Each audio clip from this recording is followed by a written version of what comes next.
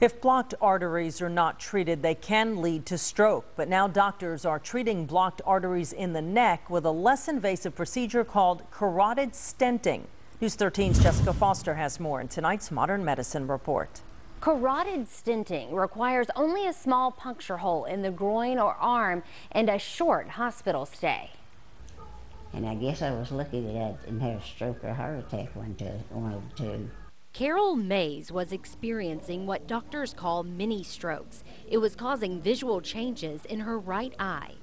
She had about 99% blockage on the right side of her on the right carotid artery. You can see the blockage in this image. Dr. Samir Patel put a stent in to open up Carol's blockage. Instead of having surgery with a large incision in her neck, Dr. Patel was able to perform this less invasive procedure. Just like a heart catheterization, it's a little puncture wound in the leg. That's where we pass all our equipment and our tubes and our sheaths and our stents. And once the procedure is done, everything comes out. We hold pressure there for about 15-20 minutes, and she does well. Carol says she's now feeling great. I'd love to go dancing. Doctors say it's important to stay in close contact with a primary care physician so blockages can be found before they lead to stroke.